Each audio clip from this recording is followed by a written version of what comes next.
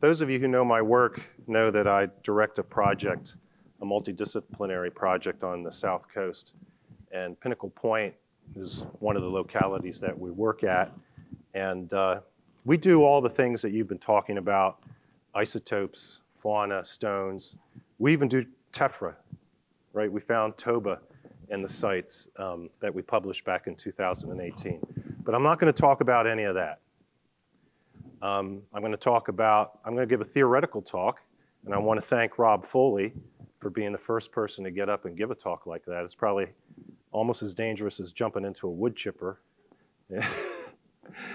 And I'm going to talk about culture and how culture is probably the primary driver of the last key phase in human evolution, which is the transition to people like us.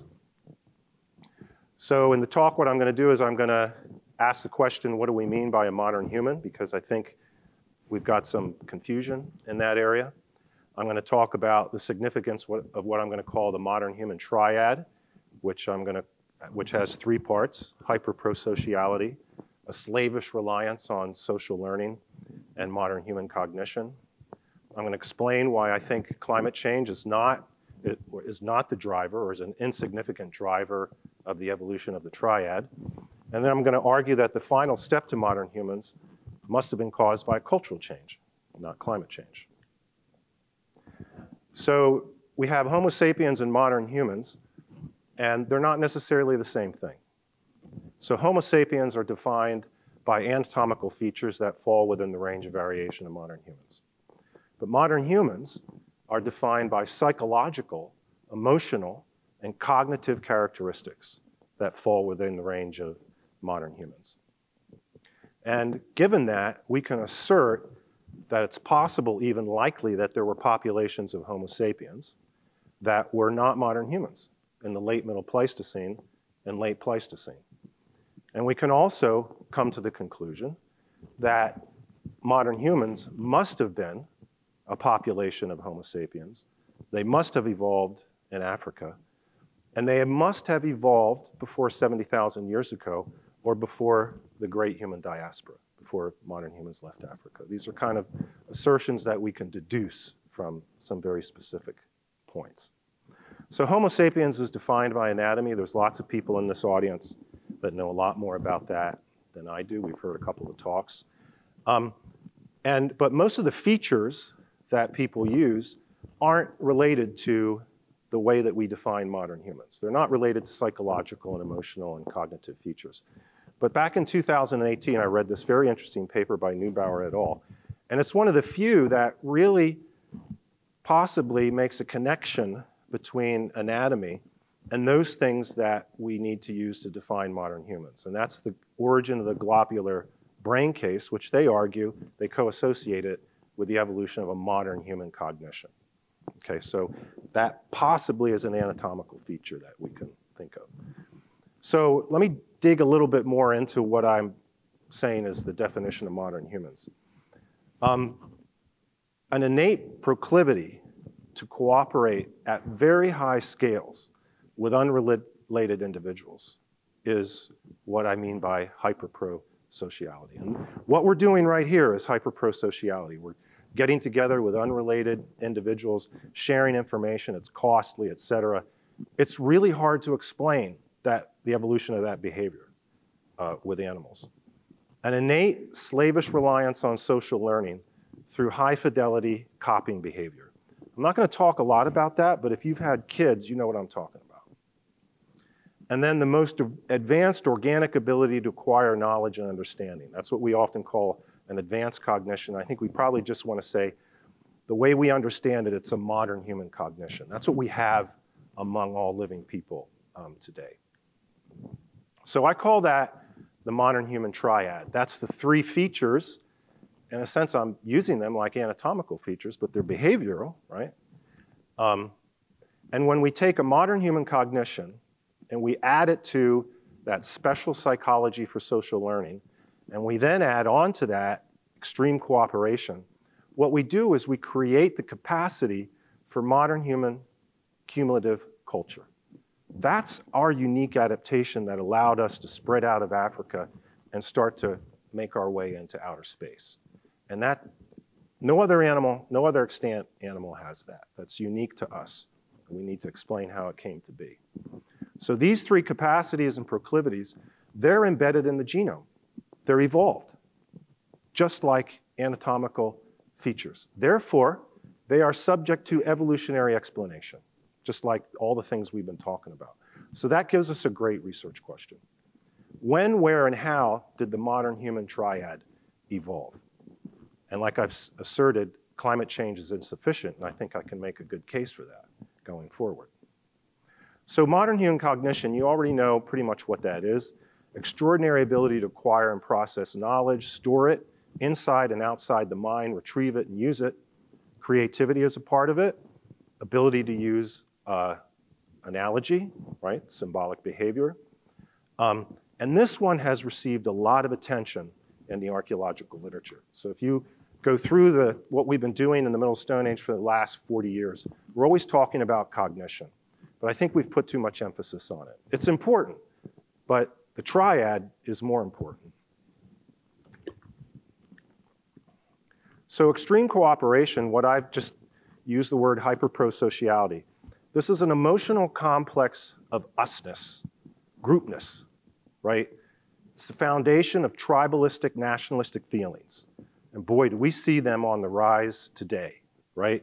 They have good things about them and they have really bad things about them. It allows high levels of cooperation with non-kin. And I think really importantly, it allows a special form of cooperative breeding. And there's lots of different kinds of cooperative breeding.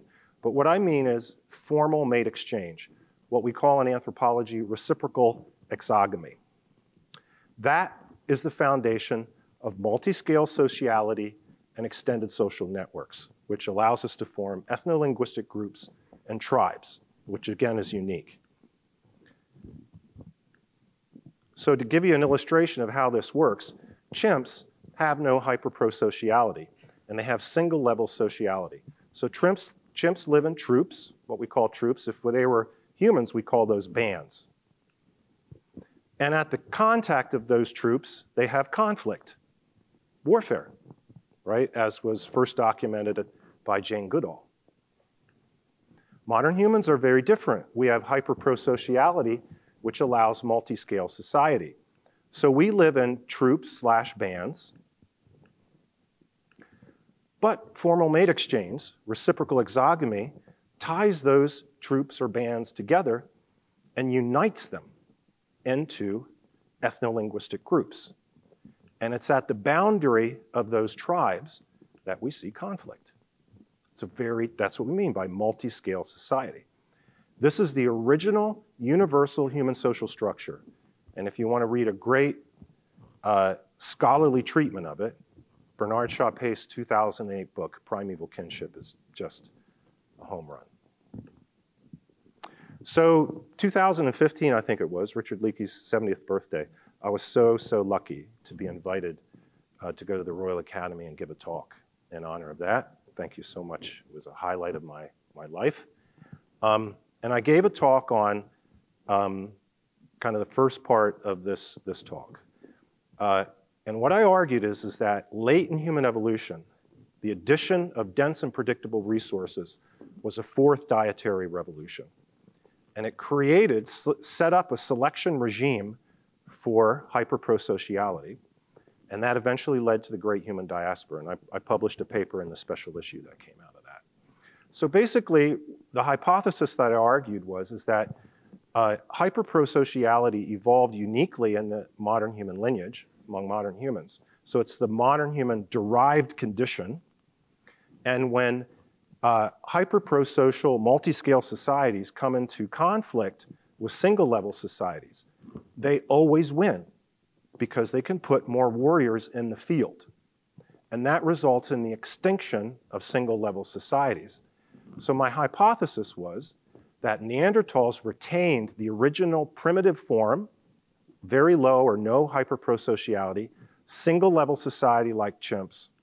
And when modern humans came out of Africa, Neanderthals and all the other megafauna and so on didn't have a chance. And humans spread across the world. They killed all their competitors and, of course, killed the top of the food chain. That's why we see megafaunal extinctions. So why is climate change insufficient to explain the evolution of the triad? So to make this argument, I'm going to summarize an enormous amount of theory and comparative ethnography, and draw primarily on theory that we call human macroecology, human behavioral ecology, standard comparative ethnography, right, that from cultural anthropology, and evolutionary psychology. So I'm going to blow through an enormous amount of material, but it's published in some of those papers. But first, I just want to ask the question, what is behavioral and cultural complexity? We have a technological realm. That's the number of parts and raw materials that make up a tool. We have a social realm. That's the amount of economic and political differentiation. We have institutional realm. That's the number of rules and regulations and norms that are structured in society. And of course, we are super complex societies with thousands and millions of these things. And other societies range in variation in that. So among hunter-gatherers, we have very complex hunter-gatherers like these Inuit and Tlingit. Tlingit are Northwest Coast hunter-gatherers. Their diets are normally aquatic plus terrestrial, or just aquatic sometimes. They have lots of storage. Their technologies are heavy. They have very few residential moves. Sometimes they live all year in villages. Band sizes are large, 100 people or more. They live in small, tightly packed societies. They're non-egalitarian, so they're stratified, sometimes even at the level of chiefdom. And warfare is typically very high. Non-complex hunter-gatherers that dominate the tropics, all of Africa, their diets are normally terrestrial plants and animals. They show little and short-term storage. The technology is very light. Everything can be carried by one person. Residential moves are many. They move about 10 to 50 times a year. Band sizes are small. Territory sizes are really large.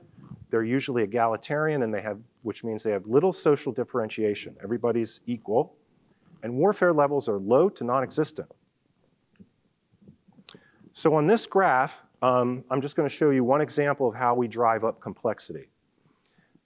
Each dot is a tribal group. It's an ethno-linguistic group on each of the graphs. On that y-axis is increasing technological complexity. It's a measure called techno-units. It's just the number of parts and raw materials that make up a tool. So as you go up, it's getting more complex. On that y-axis is effective temperature, was a proxy for seasonality. And in that box, we have Africa. It's warm, no snow, very, very, very warm, aseasonal environments. Those are the colder environments. That's actually where Neanderthals would be living. So colder swings between winter and summer, high temperature latitudes, or high latitudes. On that axis, we have the percentage of diet that is fishing or shellfishing, so percentage aquatic. Now, if we take all of the African climate variability over time, which we've heard tons about over the last few days, it never gets outside that box that you see there, never, even during glacial phases. So in Africa, there is no climate change that would drive hunter-gatherer complexity above that tropical adaptation that I just talked about. What that means is that climate could never have driven hunter-gatherers in Africa to be complex hunter-gatherers. It cannot be. It's off the table, at least what we know from data and theory.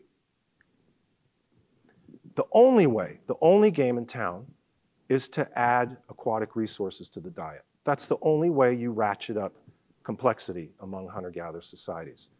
So why do aquatic resources cause complexity?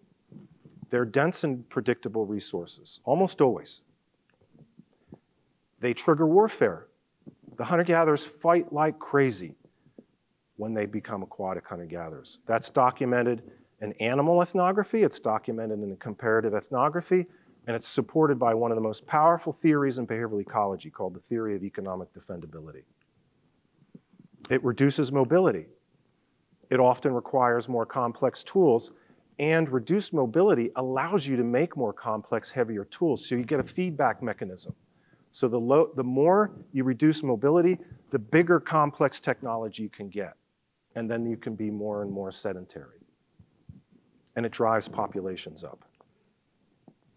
So in Africa, fishing and coastal foraging are the only pathways to hunter-gatherer higher complexity in Africa.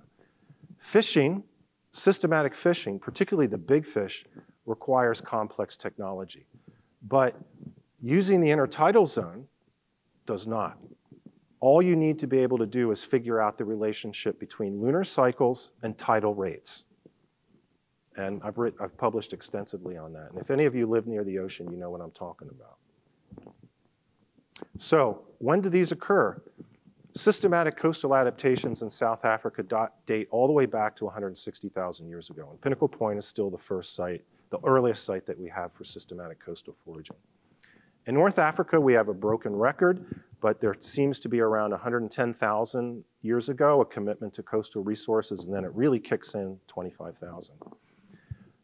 Systematic riverine lake adaptations, Sahara Nile Valley after 25,000, Central Africa, East Africa, it's all pretty consistent there, but there is the one observation at Katanda, published back in the 1990s, where they have fishbone, Middle Stone Age, really old OSL dates. I mean, old in the sense that early on in the development of OSL. And I'm going to assert that we need confirmation. That needs a validation study to see it. So I think our first foray into the dense and predictable resource zone occurred in South Africa 160,000 years ago to 125,000 years ago, at the origin point of what I would say would be the transition to a truly modern human as defined by the emotional and psychological complex that has to be in place to be one of us, to be able to operate in a society like we have. And many of you have heard me coming around and pestering you about, you know, do you have fishing sites in the Middle Stone Age? That's why I'm so interested in those. We need to do research on that topic in East Africa, because East Africa is the places where we're going to see it, because they have really rich, potentially rich fishing cultures. So I'm just going to summarize the big story as the way I see it. What I've been listening to for the last 4 days, which has been absolutely fascinating, and thank you so much for the crash course on Turkana, is this. From 3.5 million years ago to 200,000 years ago, we had a tropical terrestrial hunter-gatherer, a little bit more ape-like early on, a little bit more modern human-like a little later, focused on terrestrial plants and animals. There was very little storage. Light technology was very light, carried by one person. Eventually they invented bags and so on to carry a few things. A lot of residential moves, you know, moving the camp and the family. Small band size, 20 to 30, large territories. But this is a key thing, and no one's been talking about it, but this is an absolutely essential evolutionary step. We know that the shared common ancestor had to have the primitive ape stratified society, like chimps. But tropical hunter-gatherers are egalitarian, and they have all these really complex cultural rules for leveling people to keep it egalitarian. When did that evolve? That's a breakthrough. I don't know if we can get that from the archaeological record, but we certainly need to be thinking about it. Okay, and that probably happened as, you know, a tropical hunter-gatherer. But here's my point. Modern humans are psychologically and cognitively over-engineered for that niche. We inhabit it effectively, but we're over-engineered for it. And those things that we have, that brain size and the emotions and so on, it's costly. And you wouldn't evolve it unless there was some selection regime for it. So that niche cannot be the evolution of modern humans. So the evolution of modern humans requires a cultural niche of greater complexity. Increasing reliance on aquatic foods, which will trigger increasing sedentism, increasing technological complexity, increasing social and institutional complexity, increasing warfare, which is unfortunate, but it just happens. And that sets up the selection regime for hyper-prosocial psychology and selection for high levels of complex social learning. So the hominid adaptation at that time was a consistent reliance on tropical terrestrial food niche, that results in a very slow ratcheting of the cultural niche. The slow ratcheting of the cultural niche drives slow cognitive increases, slow cranial increases. That's what we see with early Homo and Homo erectus. The slow ratchet of the cultural niche drives slow shifts in the form of social learning toward the modern human form. And at 300,000 years ago, we have a Homo sapiens like Jebel Ir-Hood, large brain moving to a globular form, but in my opinion, still retains the primitive ape form of low prosociality and lack of multi-scale society. Troops, not tribes. Final steps, that slow evolution of a complex cognition eventually allows people to break into the dense and predictable food niche.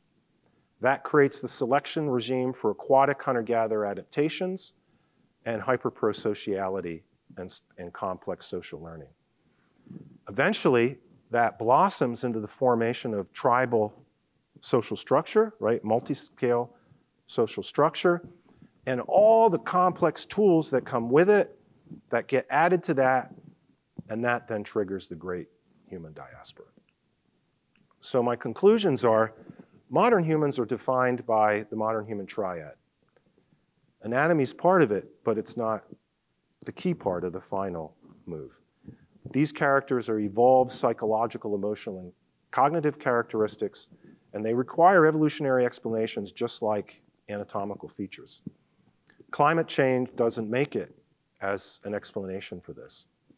It had to be a cultural change, and I think the most parsimonious cultural change would be a shift to dense and predictable resources that drove the last steps to modern humans. And in recognition of that, I'm happy to say that in March, we just submitted a World Heritage nomination, and we called it the Cradle of Human Culture for the modern human origin sites in South Africa. And Pinnacle Point is one of the main sites in that. It's a serial nomination as one of the main sites. So I want to thank my friends and colleagues in TBI so much for inviting me to this wonderful conference, and all the other, my team in Mossel Bay and my supporting grants and staff. So thank you very much.